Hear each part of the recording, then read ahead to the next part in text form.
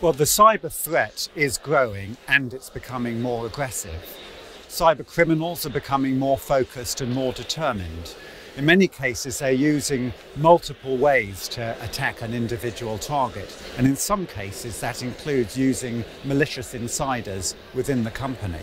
I'd say that WannaCry and NotPetya marked a real watershed moment because many companies who might have assumed that they weren't on the radar became caught in the crossfire of the NotPetya and WannaCry attacks. Obviously, insurance is there to help companies in the event of an incident, but it's more than that. Insurance is a strategic tool. It can help companies to quantify and therefore manage their risks.